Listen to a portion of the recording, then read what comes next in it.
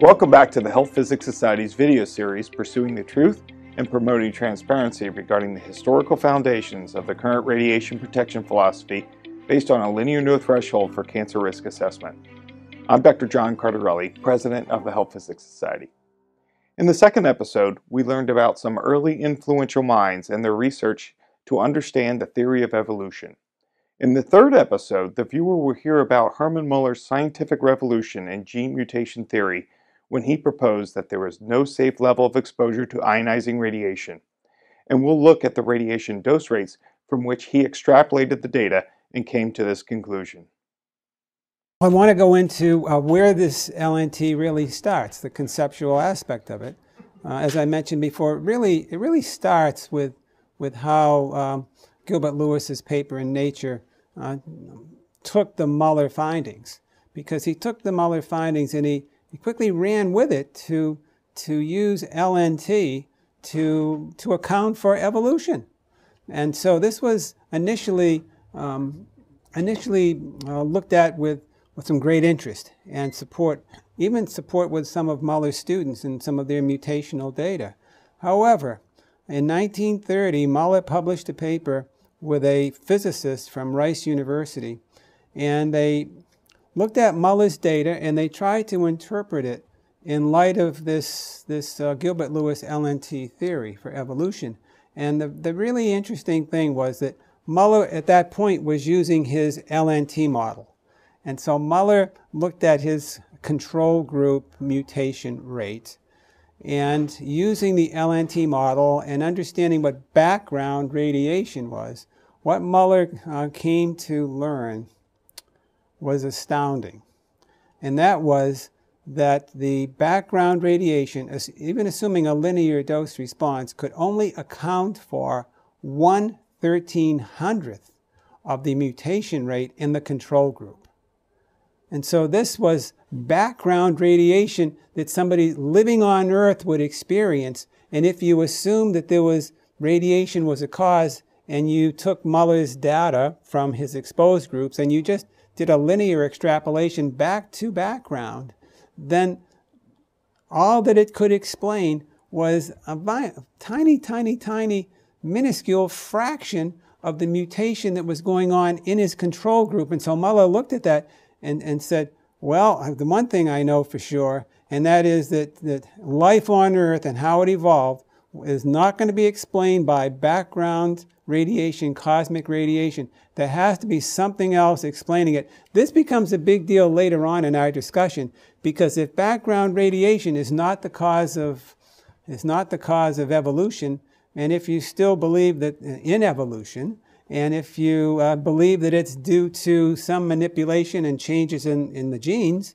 then what's actually causing that? Because if it's not background radiation, then, well, what is it? So the radiation accounted for well under 1% of the mutations in the group that was not irradiated. That's right. That's right. So over 99% of those mutations had to be occurring due to something else. Exactly. And so this is actually a very big observation. And so you might have thought that, well, what does this lead Muller next to? And so, well, what happened with Muller is that he didn't abandon the LNT concept. What he did was in his research, he did 3 experiments, and his experiments that led to his what will be called his Nobel Prize that he gets a number of years later. But in his experiments, he did not do and wasn't designed to do a dose-response relationship. It was he had 3 experiments. The first one had 4 doses, and I'd have to say, if you really look at the results, it showed a threshold.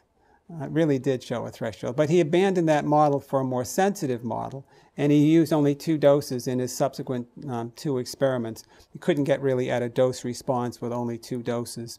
And so he just blew off the first study, focused on the other 2, because those were the more sensitive model at that time. And so what he did after his grand set of experiments, and he came back from sharing that with the world, what he did was he got a couple of students to go into his lab and to actually do a dose-response study. And so what he got them to do was to look at 4 doses. So it could at least make, see if there's a straight line there, or what the shape of the dose response would be. Now, I mentioned that Muller used very high doses. And so the lowest of his 2 doses was 100 million times background. Well, the lowest dose that his students used were pretty high still. They're around 25 to 30 million fold above background. Very, very high. And then the subsequent doses went higher. And when you say above background, are we talking about the dose rate that they were being exposed to, or a total dose in a given amount of time? Just so the audience understands. It's a dose rate. A dose rate. Thank you. And so what happens in this particular case is that the 2 student papers, they both showed a linear dose response. And so this got Muller very excited. And what happened, and that was around 1929 or so. And so what happened is that they published their papers. They were dissertations. I got copies of the dissertations and the like, went to them in some considerable detail. And so what happened, beyond them publishing a paper and so forth, was that Muller used these 2 studies to consolidate his belief in the nature of the dose response in the low dose zone. And he decided in his own mind, his own belief, that the nature of the dose response was actually a linear dose response, all the way down to a single ionization, so that there was no deviation from this. And this is where, in his mind, the LNT comes from. Now, yes, one can give credit to Gilbert Lewis for first mentioning it in 1928 in that Nature paper trying to explain evolution. But he was using Muller's data and another colleague's data in another university, but they really didn't have good dose-response relationships. These 2 had at least 4 doses. Muller extrapolates from 25 to 30 million fold above background down to background and below background. He assumes that there is no safe level. And so what Muller does in 1930 is that he creates the beginnings, you might say the embryonic concept of the LNT. Doesn't call it LNT, he calls it the proportionality rule. And proportionality, that's really the same thing as an LNT. It's just that the response is directly proportional to dose. A few years later, it'll be changed and called a linear dose response. But in the literature of the day, when Muller articulated it in writing, he called it the proportionality dose response, and then he ultimately, and very soon later in that paper, he calls it the proportionality rule. And I would have to admit that I was in the field for many, many years, and it wasn't until probably in the early decade of the current millennium that we're into that I understood this idea of, when I started to do a deep dive on Muller and the history of dose response. I had never heard the term proportionality rule. I had been in the field for 35 to 40 years teaching LNT, and I never knew that in fact it started not with the term LNT, but with the term and the concept proportionality rule. And so Muller focused on this, and that was the conceptualizing framework of this. And then it goes forward from there, but it's that thought, and it was a thought that originated within the framework of radiation geneticists. This is a very significant issue, because it wasn't that Muller comes up with a linear dose response. The dose response at the time that Muller was formulating these things, that wasn't the dominant dose response. The dominant dose response was the threshold dose response. And the threshold dose response is one that as the term kind of implies, you have to cross a certain line or barrier or threshold. And when you cross that line, then something happens. And so it's kind of like drinking alcohol, something like this, that if you drink too much or too quickly, you may begin to feel lightheaded. so you cross a threshold. But if you sipped wine very slowly, then you may never feel, it's kind of like a dose rate situation. You may not feel that change. You don't cross that threshold. And in general, that was the belief when it came to toxic substances, and it came even to radiation, that there was a level that was safe, and that there was and that was safe was below a threshold. When you crossed the threshold, you crossed the line, then something happened. Now, crossing the line could mean a good effect, a beneficial effect from a drug, or it could be a bad effect from something that was toxic.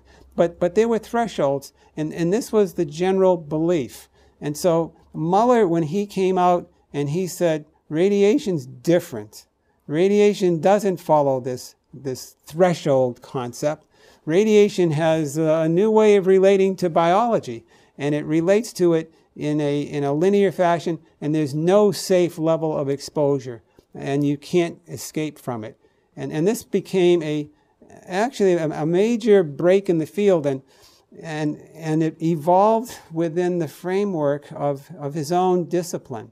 And his discipline was, the radiation geneticist. And this was solely based on the fruit fly data. Yes. Not on data that including exposures to mammals or humans or.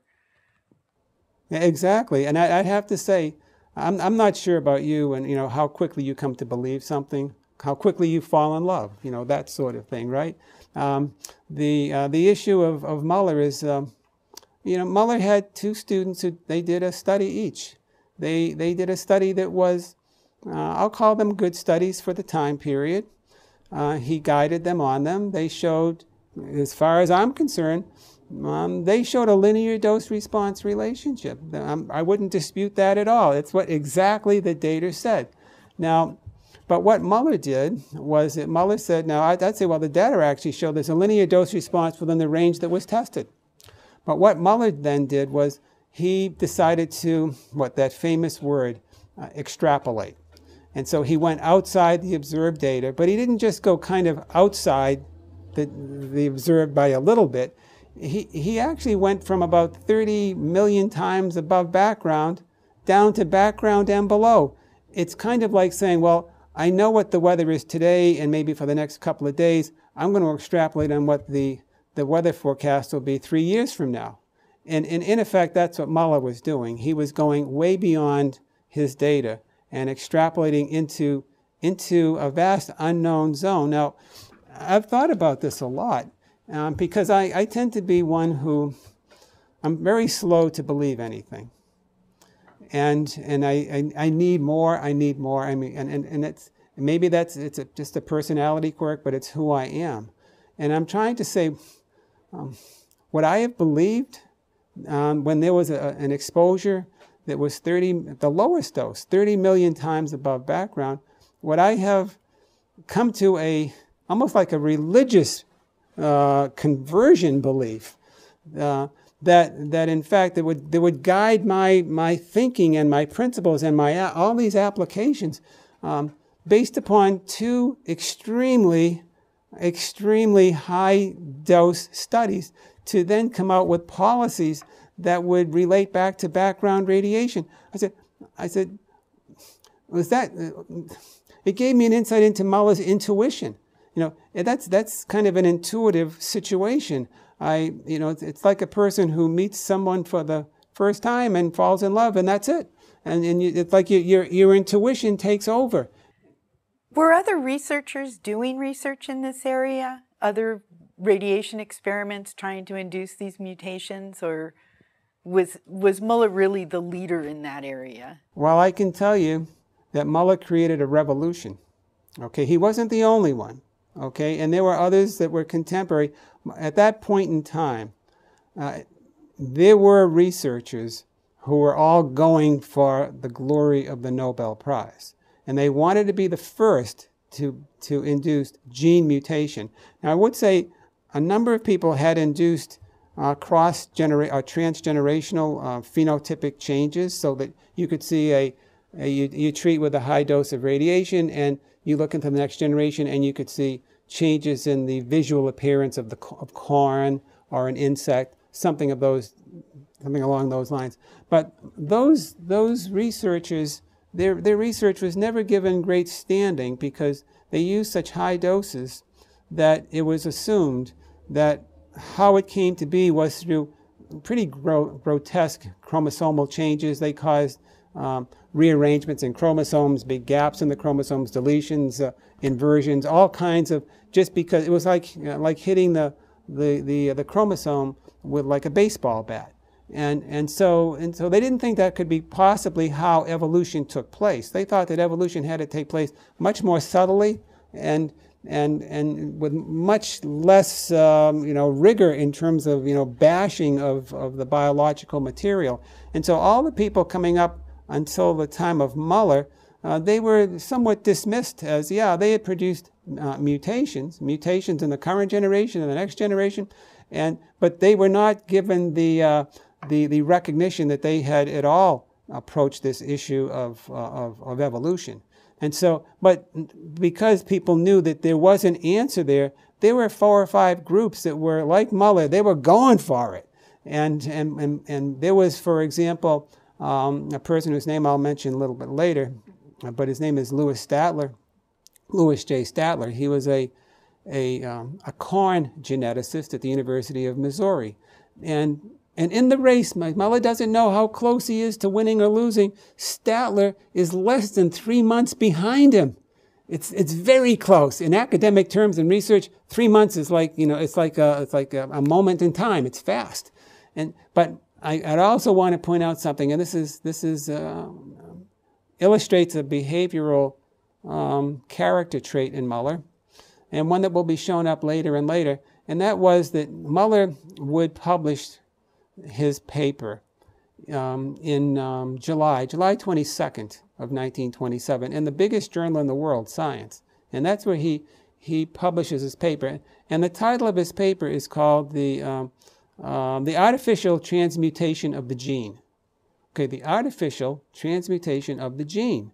And Muller he was trying to make sure that people knew that he wasn't just playing with chromosomes and bashing things and getting his mutations, getting the phenotypic change in the next generation.